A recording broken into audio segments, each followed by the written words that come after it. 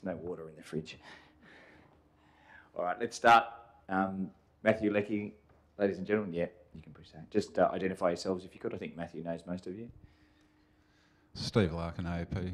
Mathew, just checking on you physically and your mates. I mean, obviously a short turnaround, but how you're feeling? What's the recovery process going to be like for the next 2 days?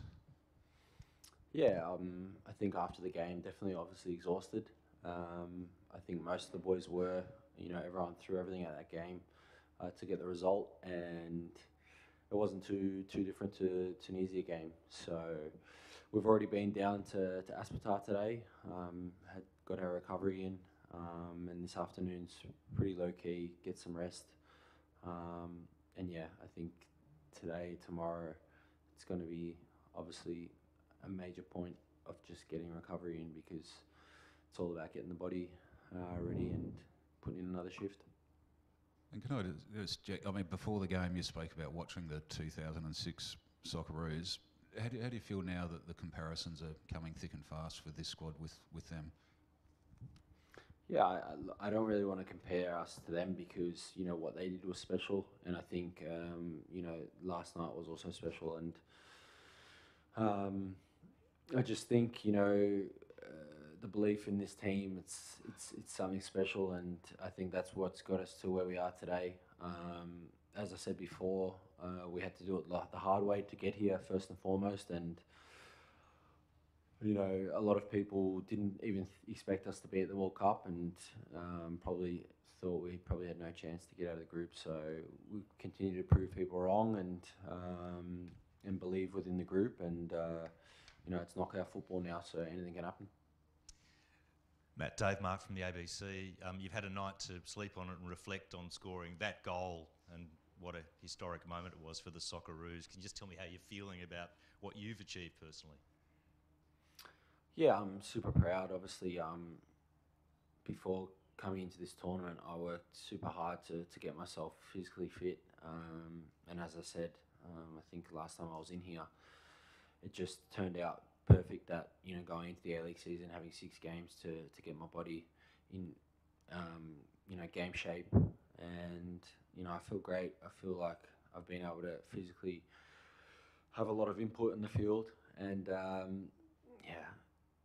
it's a moment, me obviously scoring the goal to get the result. It's special to me, but, it's a special occasion for all of us. Every single player out there last night gave everything. I think it was like Jacko ran about 12-6. It was just crazy, and that's been the success of this tournament. Everyone's willing to give everything. Win the ball, lose the ball, sprint to attack and sprint to defend, and that's why we're such a strong team. And please excuse me for asking this question, because I know you're going to get bored by it, but people are going to be asking, what gives you the belief that you can beat Argentina?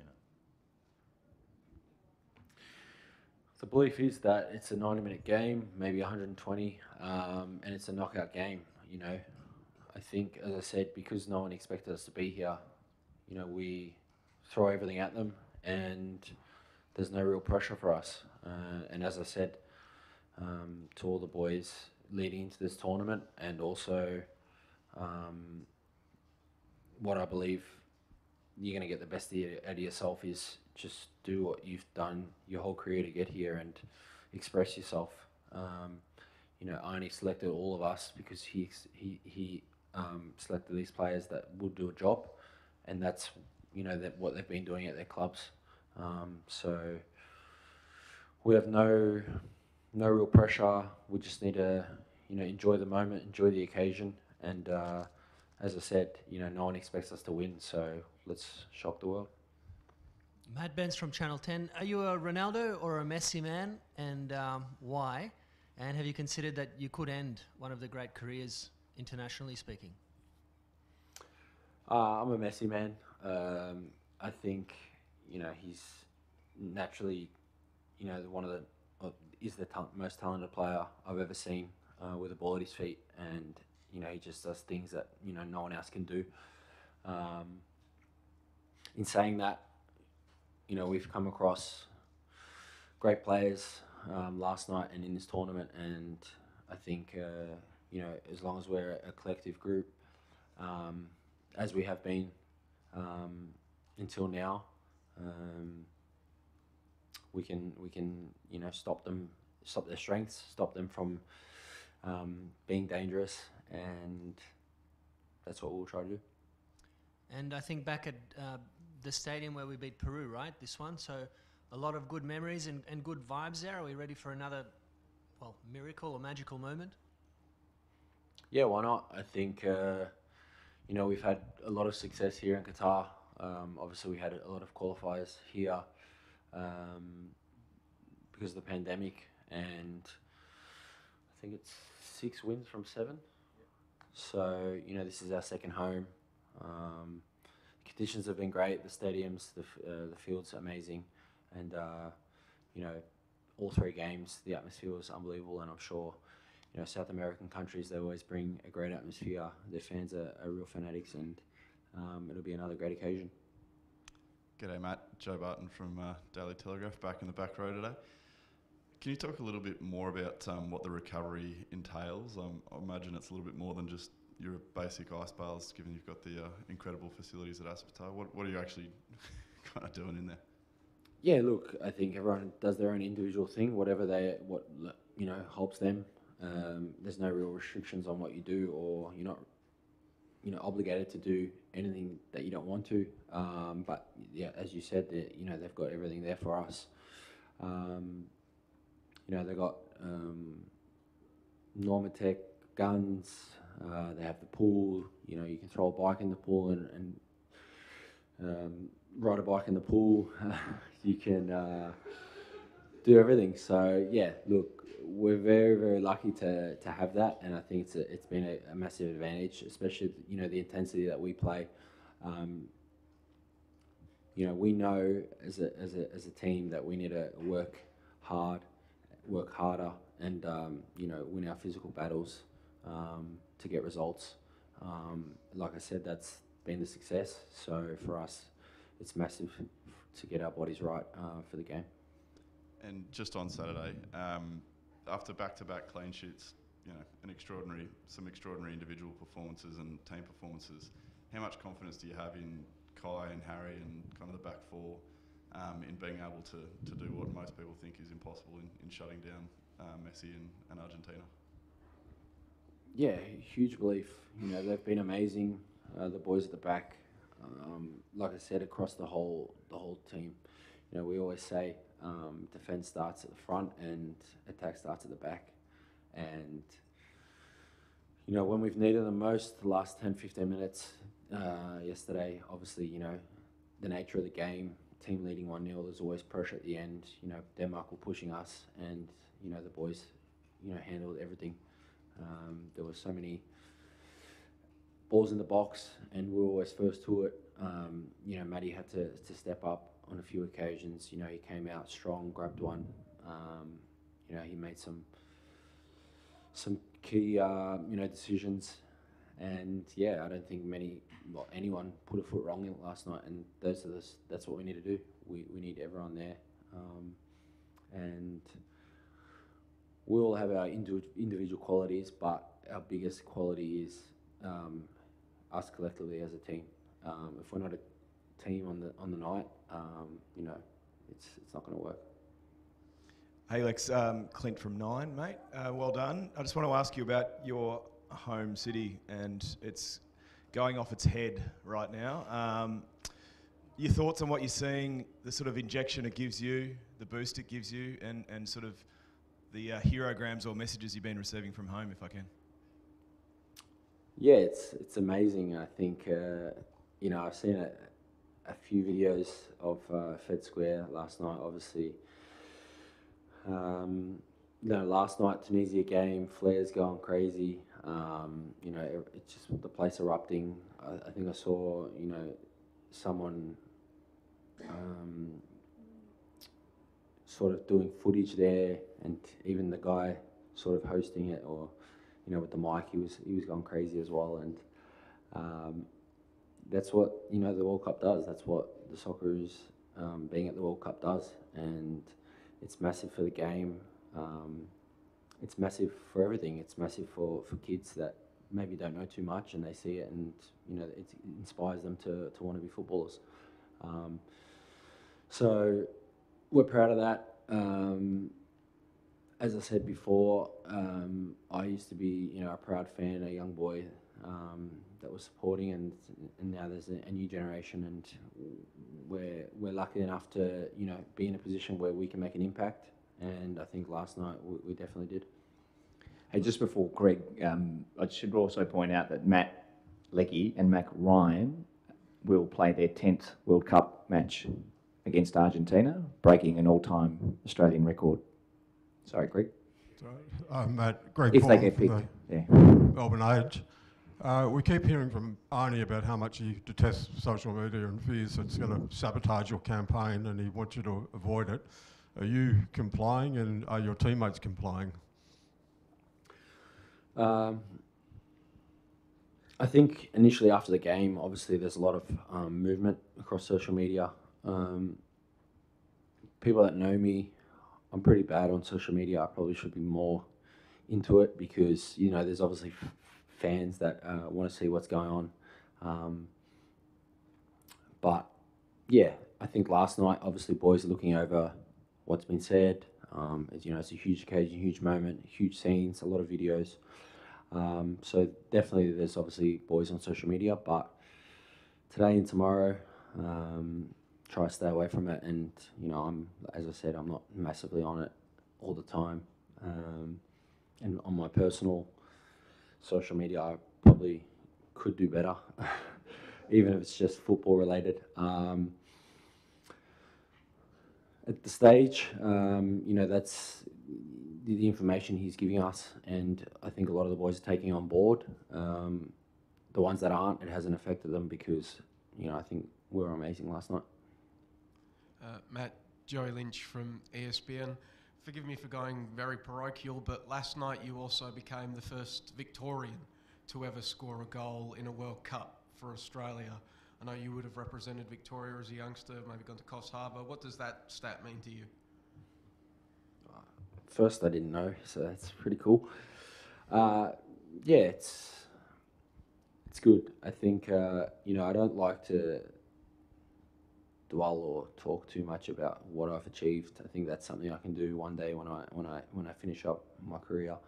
I think the reason why I've had a relatively good career, being overseas for a long time and had the been lucky enough to be in the Australian setup for so long is because even when I've had success or, there's been moments where in football you're sometimes right at the top and there's times where you're right at the bottom. And I always try to stay in the middle regardless of the occasion. So just humble, head down, work hard. And, I think on the field, that's when I play my best is when, I'm getting into the battle, throwing my body around, and that's why I think I've had a good career.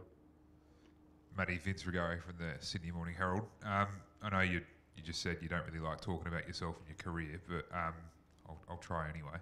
You've had a fantastic career at club and international level, but your heights at club level have been in the Bundesliga, which is not a league that a lot of Aussies watch particularly much. They're very much Premier League obsessed. Do you feel like some aspects of your career have gone under the radar back home? Does that even matter to you, and does it feel like that's changing a little bit with the goal you scored last night?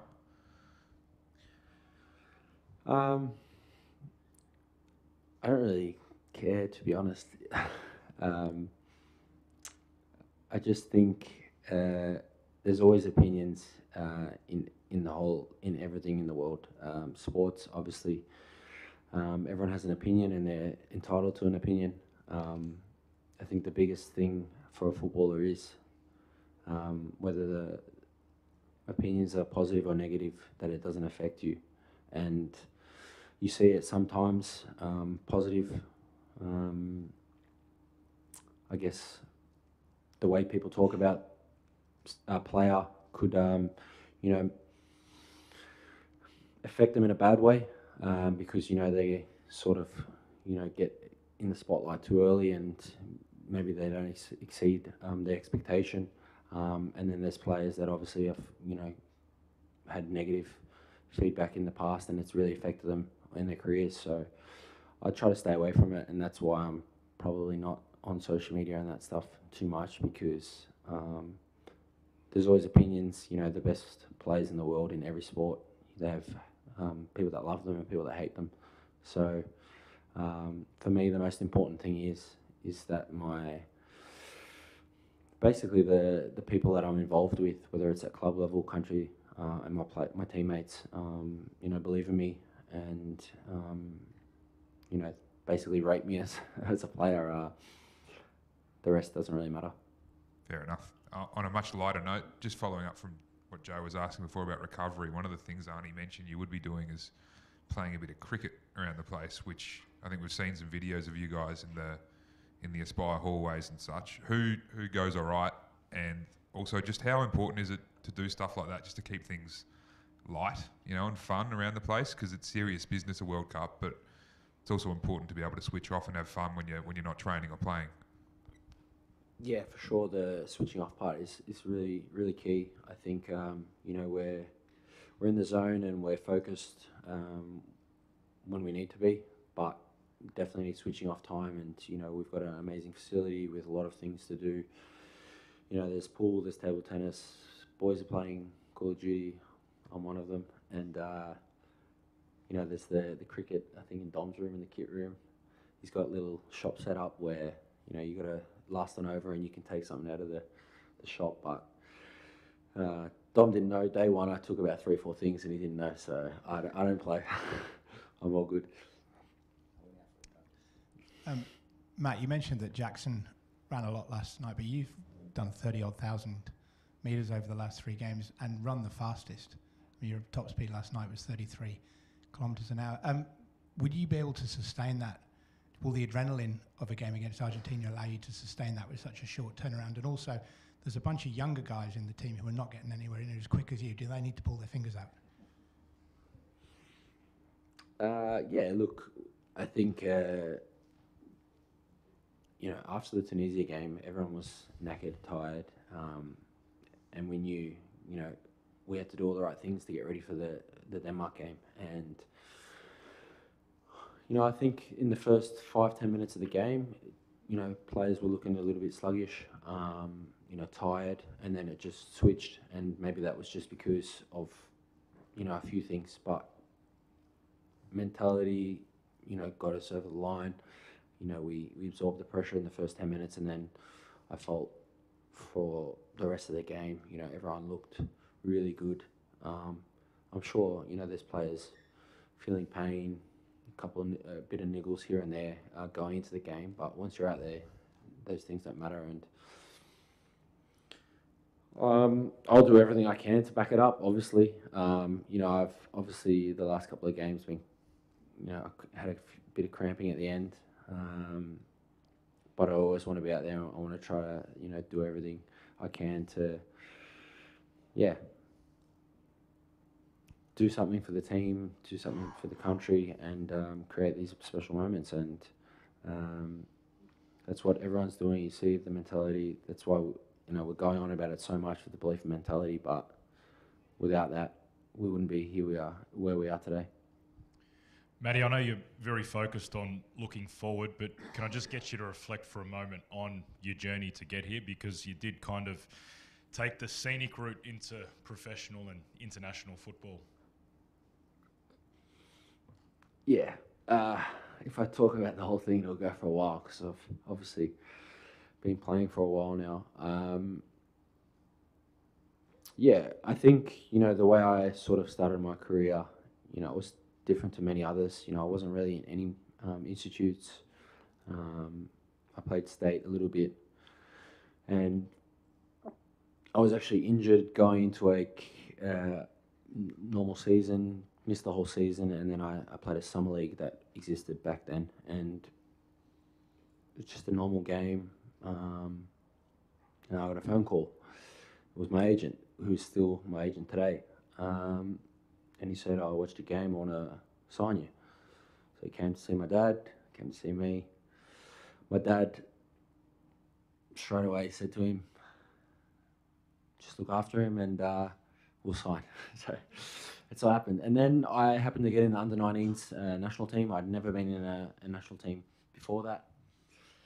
Did all right, and then came home, and on the last day of deadline day, I signed at Adelaide United. And I had signed to be a youth team player and train with the first team, and then within 3 weeks I was on the bench. Scored against North Queensland, and that's it. That's how it started. And then didn't look back. There's not much to say. It's too hard to explain it all. I think what's made my career is just my work rate, my fight. I think there's probably a lot more gifted people than me in the country. But one thing I think that gets me over the line or makes me have the career I've had is, my mentality and my work rate. And when I'm in my best shape, which I feel I am today, I physically have so much input, and I feel that in the games. We're playing against great players, but I can feel I'm physically better than them. And I always just try to make it a tough night for them, a tough day for them. And yeah. All right, we've run out of time. We've been on Instagram Live, this press conference, Matt, and Martin Boyle has said, hurry back, with Warzone to play. So with that, thank you very much. Thanks, guys.